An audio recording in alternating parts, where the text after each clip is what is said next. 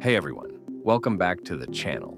We're diving into something really exciting, designing and 3D printing a custom enclosure for the Mac Mini M4. Now, to bring this vision to life, I'm using Autodesk Fusion.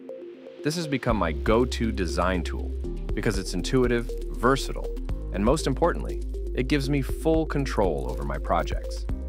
Whether you're designing something simple or complex, Fusion's parametric modeling capabilities make the entire process flow so smoothly. It's easy to take an idea from a sketch to a fully functional model. Stick with me and I'll show you just how powerful it is. First, I start with a basic 2D sketch of the enclosure's base. I can define specific measurements for each part of the sketch, and then adjust them later if necessary, without completely redesigning everything from scratch. It's like building a house on a solid foundation. You can make changes later without worrying about the whole thing collapsing. Once the sketch is done, I extrude the base to give it volume and depth. This is where the 3D modeling starts to come to life.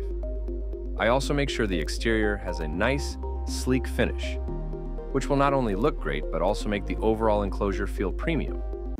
From here, I'll start adding the details like ventilation slots and cable cutouts.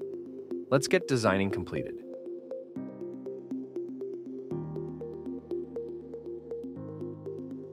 All of these design elements come together to improve functionality and usability. By the way, if you're looking to get your hands on Fusion, there's actually a 30% discount available. Check the link in the description to learn more. Trust me, it's worth it for any project, big or small. All right, it's clean, functional, and perfectly tailored to fit the Mac Mini M4. I'm really happy with how it turned out. Now, it's time to take this model and get it ready for the 3D printer. With the design finalized, I export the model from Fusion and load it into my slicer software. This is where the magic of 3D printing really starts. I adjust settings like layer height, infill density, and print orientation to make sure the enclosure comes out perfectly. The goal is to balance print time, material use, and durability. This step is key in ensuring that your final print meets all your expectations, whether that's strength, finish, or print speed. Now, the fun part, watching the 3D printer in action. It's always amazing to see a design that only existed on screen start to take shape layer by layer. This process took about 8 hours, and I chose PLA material, which gives the enclosure a great balance of durability and a smooth, professional finish. Also, I used marble filament, which gives nice texture, which I think complements the Mac Mini's design perfectly. Once the print is finished, it's time for the moment of truth.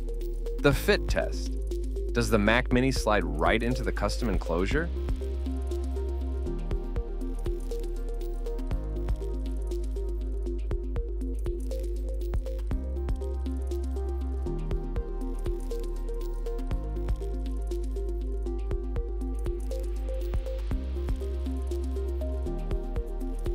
I place the Mac Mini inside and success!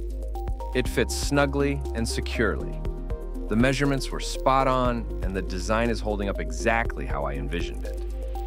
Here's the finished result. The Mac Mini snugly housed in its new custom enclosure. The setup is not only practical, but it looks sleek and professional too.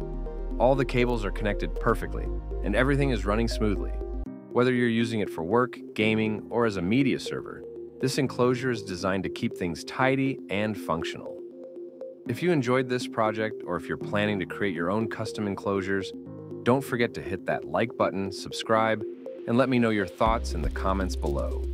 Thanks for watching, and as always, happy designing and printing.